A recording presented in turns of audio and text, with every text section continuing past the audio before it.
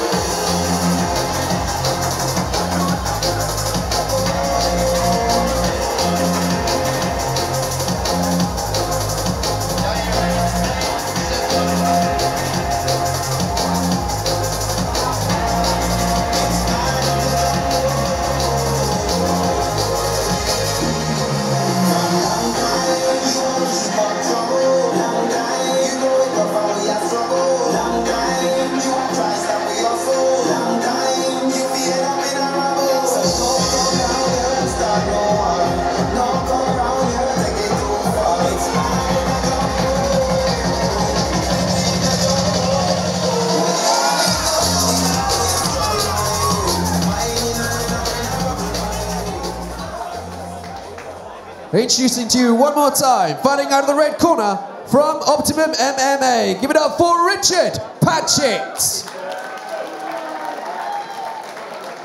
And introducing his opponent, fighting out of the blue corner from Elite Gym. Put your hands together for Danny Gotts. This mixed martial arts contest will be fought over 3 3-minute rounds. Your referee in charge of the action, Mr. Dan Moverheady. First MMA action of the evening then we've got from Optimum MMA in the red corner, Richard Patchett in the red and black shorts. His opponent, the very popular Danny Gotts from the Elite Gym in the blue corner with the black shorts. 3 3-minute rounds. Referee Dan Moverheady gets us underway. And here we go, the first fighter of the evening from the Elite Gym. Got a lot of fighters on. Nice shot, nice leg shot straight away from Danny Gotts. Both guys coming out fast. Again, that nice leg kick from Gotts. Look for the takedown now from Patchett. Well, this one's starting pretty ferociously. Awful lot of energy in there right now. Yeah, it's the adrenaline, isn't it, of the fight. Both guys coming out fast. Gotts probably has had the better of the exchanges so far. He's done some nice leg kicks. Looking like he's got some spite in those hands. He's stuffed a takedown as well from Patchett. I think Patchett needs to be careful here. He's not necessarily got his distancing 100% spot on, and Gotts has got some fire in that right hand. He really has. Absolutely, Tom. That's a good read. He's fired that a couple of times. He's landed some nice leg kicks as well, and he looks for another one. Badly off balance there. Patchett came surging forward, decided against going to land anything. Again, landed a leg kick of his own, but was made to pay there from Gotts with that right hand. Both guys trading shots. Patchett thought about going for the takedown. Nice push kick there from Gotts. May have gone a bit low.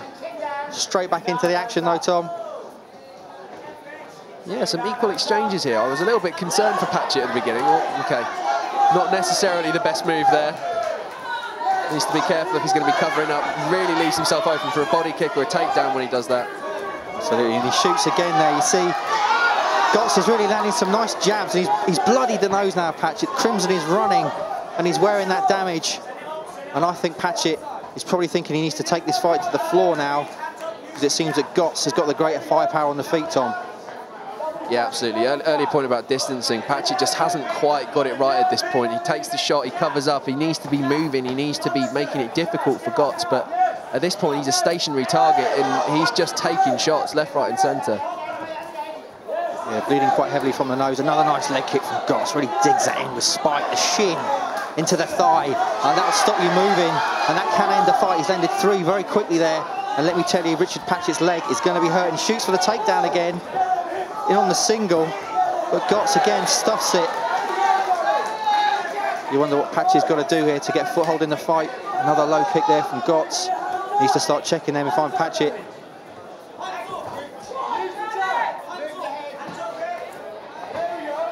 I think if Patchett wants to get this fight to the floor, he's got to punch into a takedown, Tom. He's got to kind of do something to occupy Gotts, make him think the hands are coming, and then maybe try and get the shoot for the double leg and get the takedown, because at the moment he's not having the best of it on the feet.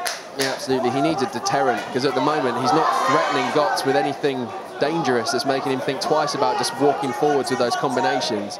I might be preempting something a little bit more extraordinary, but I feel like Gotts is setting up something in that right leg. I feel like he's got something that he's holding back in round number 1 there. Of course, the classic thing would be now he's hammered that leg low numerous times, would be take it up top. When Patchett's expecting the low kick and maybe looks to block that. If he goes up top, maybe we could see a big fight-ending KO. But certainly in that first round, Tom, Danny Gotts seemed to have the better of it on the feet, and Patchett just couldn't get it to the floor.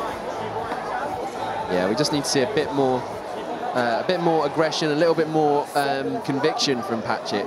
I think moving into round number 2, shot for a couple of takedowns, but not with any real impetus, not with any real desire, it seemed, to get Gotts down to the ground. I mean, he's not going to stand much of a chance if he comes out with the same mentality in round number 2.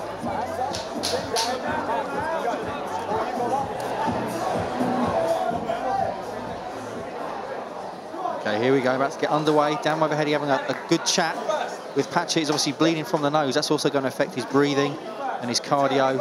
Danny Gotts, more of the same probably, is what Scott Butters, guy in his corner, the elite gym pro fighter, has told him. But Patchett comes out with a nice leg kick straight away. If he does want to get this fight to the floor, he's just got to... Oh! Staggers Gotts with the jab, then gives it the come on. Let's have... Oh! Gotts comes right back with a big right hand! And this fight is over, Tom. Patchett staggered Gotts with a jab, and then Gotts came back with the right hand from hell, which finished it. You've got to feel that Patchett may well have deserved that one, Mark.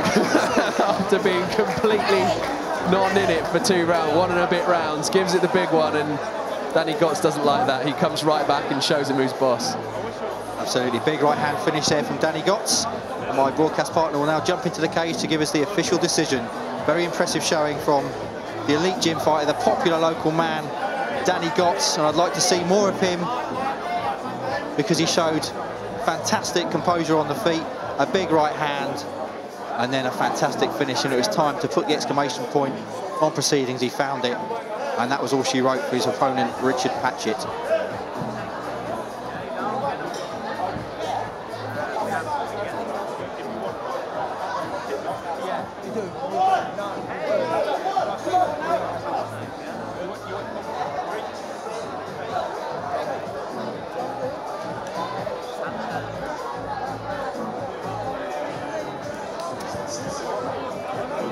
Fighters to the centre of the cage, please.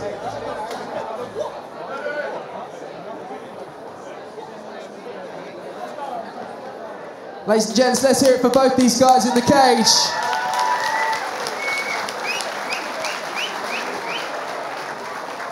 Now, ladies and gentlemen, your winner.